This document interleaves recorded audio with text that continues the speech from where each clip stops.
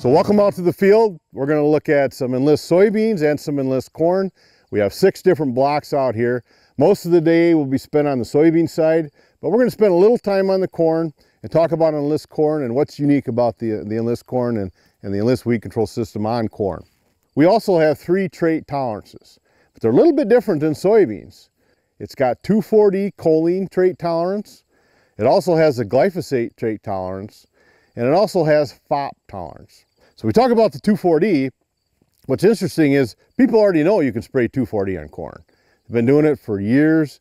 You're talking at real small corn. A lot of people use 2,4-D at brown silk to get some emerge late in the season, kill some weeds that way. So we talk about the Enlist system. When we got that 2,4-D trait in Enlist corn, it is complete tolerance from seed to maturity. So you're not limited to very small corn. It's got that complete trait tolerance, just like it would have complete trait tolerance to glyphosate, for instance. So when we talk about timing of spraying 2,4-D on Enlist corn, we can spray over the top. So your boom can be right over the top of the corn, up to 30-inch corn or through the V8 stage. When you're talking about corn taller than 30 inches, you can use drop nozzles from 30 to 48 inches. So you got about 30-inch corn, you can spray right over the top. You can go up to 48-inch corn with drop nozzles. That is the exact same timing. It's been on Roundup Ready corn since 2001. That is the exact same timing as glyphosate on Roundup Ready corn. So that's very beneficial. So we talk about the trait tolerances. We got the glyphosate, we got the 2,4-D choline trait tolerance. We also have FOP tolerance. So what is a FOP? Typically, when you think of a FOP herbicide, you're thinking of a herbicide that controls volunteer corn in soybeans. Currently, Assure 2 is the one FOP that is labeled for use on Enlist corn. When I do our plots here, each plot is going to be 6 rows wide, and in some cases we spray all 6 rows. In some cases we only spray the middle 4. But in the corn block here, we sprayed all 6 rows. So the first block here is we have Roundup Ready corn. So it does not have the 2,4-D trait in it. It's not Enlist corn. And we sprayed a 2x rate of Enlist Dual. So we used 2 pounds of actual active 2,4-D per acre. That's like a half a gallon LV4 as far as equal amounts of 2,4-D. You know what happens when we spray? We're spraying about 22-inch corn over the top. If you don't have that Enlist trait, you know what can happen to corn. But we had a lot of snap corn. You can see a lot of dead plants in here because when it got windy, 2,4-D on that tall of corn, if it doesn't have the 2,4-D trait, it becomes very brittle. You get a lot of lodging, you get a lot of leaning stalks. You also get brace root malformation. So a 2x rate on non-Enlist corn, Roundup Ready corn here, we're seeing a lot of that symptomology in this corn.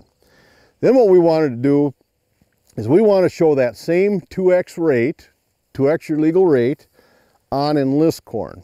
And if you look at the Enlist corn out here, since it's got total trait tolerance from seed to maturity, and you can spray up to 30 inches right over the top. We had no leaning. When it got windy, we had no snapped off stalks. We're not going to get any brace root malformation. It has complete tolerance to that 2,4-D trait. So that's the advantage of using it. When, a lot of folks are not using 2,4-D on their corn currently.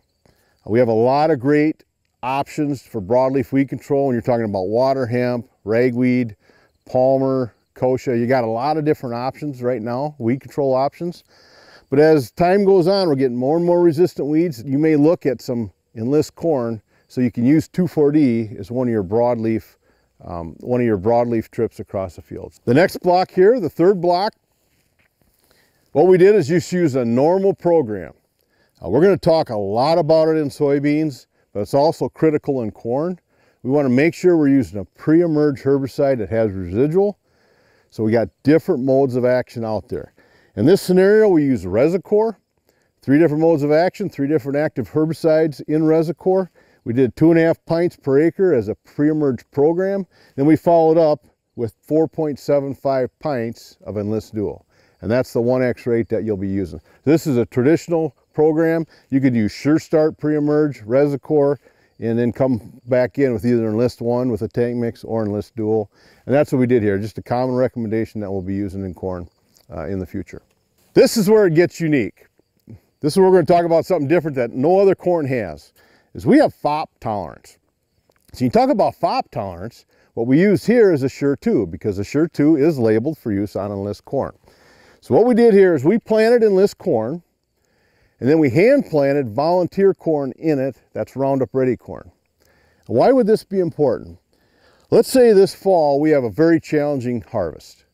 Corn stalks go down, we got a lot of dropped ears, poor weather. We expect a lot of volunteer corn this coming spring. So we know we're going to have a volunteer corn issue in our corn. So if we want to go corn on corn, we can plant Enlist corn, use Assure 2 to kill the volunteer Roundup Ready corn the next year. Much like you would use Assure 2 to kill volunteer corn and soybeans, we can do the same thing now in corn, something that nobody else has. It's pretty unique. Another unique thing about having that FOP tolerance in Enlist corn is there are several states, mostly in the southern US, but there are areas where you have glyphosate resistant grasses. So the grasses are just as resistant to glyphosate as some areas that have water hemp, and the water hemp's resistant, or palmer's resistant.